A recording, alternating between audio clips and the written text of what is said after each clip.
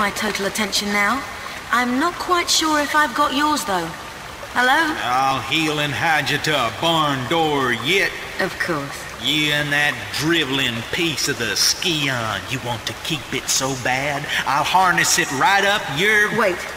We're talking about the artifact here? Damn straight we are. Right up. Hold on. I'm sorry.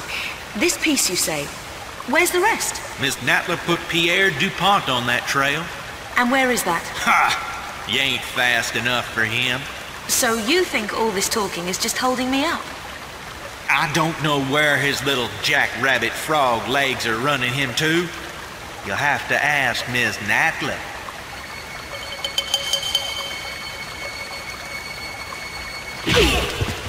Thank you. I will.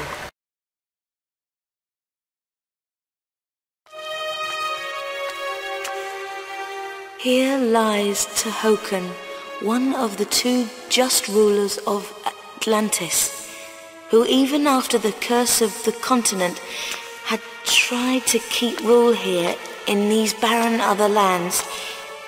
He died without child, and his knowledge has no heritage. Look over us kindly, Tehokan.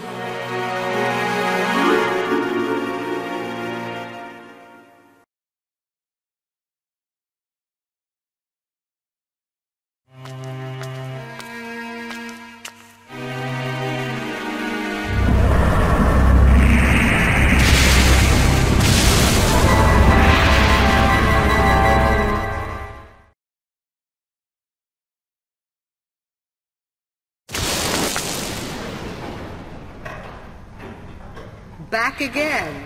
And you? For a grand reopening, I assume. Evolution's in a rut. Natural selection at an all-time low.